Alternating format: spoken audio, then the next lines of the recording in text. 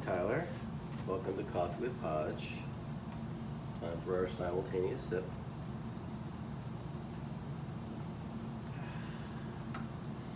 So today our topic is going to be decision making. So you are faced with a million decisions: what sorority to rush, who to be friends with, what classes to take, which teachers to take those classes with, what to major in. And I want you to think back to all the decisions that you've ever had to make in your life, especially the decisions that you thought were difficult decisions. And I bet if you were to look at most of those decisions, while they might have seemed excruciating at the time, in hindsight, you actually, when you look at it, you actually realize the decision was relatively straightforward. And so you have to be able to separate the emotional aspect and the intellectual aspect of making your decisions. Because intellectually, you almost always know what the right thing to do is, but your emotions get in the way. And it's one of the single biggest mistakes people make about decision making in general. People believe they make decisions rationally. Most people make most of their decisions emotionally. And that's okay, but if you're not aware of that, it really can sort of bite you in the butt. So a couple of things I want to talk about in terms of decision making. The first one is the idea of sunk costs. So there's actually very few things in business school that I learned that were of much value. But one thing I did learn that was incredibly useful is that you always should ignore sunk costs in making your decision. So let's say, for instance, you're in college for 2 years and you were a psych major and you absolutely hate it.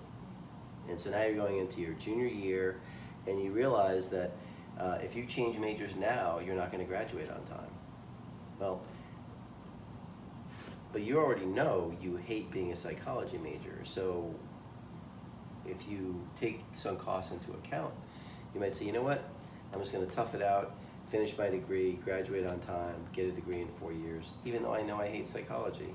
Or you could say, you know what, those 2 years, those are a sunk cost. Yeah, I can only transfer some of my credits, but I'm going to graduate 6 months late, but I'm going to change my major to sociology or political science or whatever, something that you know you really enjoy. So that to me is a no-brainer. Yet, if you're considering sunk costs, you stay as a psych major. You ignore sunk costs, maybe you change to political science or communications or whatever. So the other thing I wanted you to think about is now that you actually are a psychology major, you're going to learn about something called confirmation bias. This is an incredibly important psychological concept that you have no idea how much it affects your decision making. So I'm going to tell you something that sort of shows you how that works.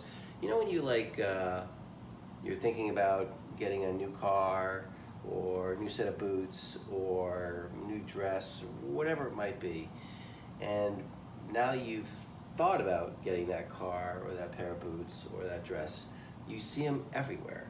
Before it seemed like you never saw them.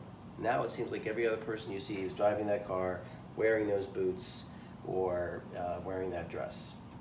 And so that's kind of a form of confirmation bias. Your mind is primed for something, and now you see it everywhere you go. Same thing's true when you're reading a book or you're in a lecture and you hear a word for the first time that you don't know the definition of, and you'd swear you'd never heard that word before a day in your life, and yet now it seems like every other conversation you're in, that word is being used. Same kind of thing. So, but what's insidious is once we come to a decision, or we're leaning towards a decision, and you become emotionally invested in that decision, you are vulnerable, really vulnerable to confirmation bias. And I want you to steel yourself against that. So you're pledging a sorority. That's a sorority you really want to go into because that's where the cool kids are, whatever it might be.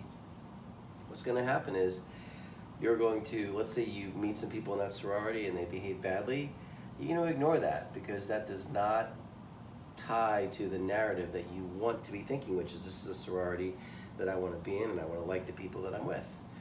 Alternatively, if someone does some good thing, you're going to blow that up to be bigger than it is, because that's supporting the conclusion you already have, which is, I want to think these people in this sorority are good people.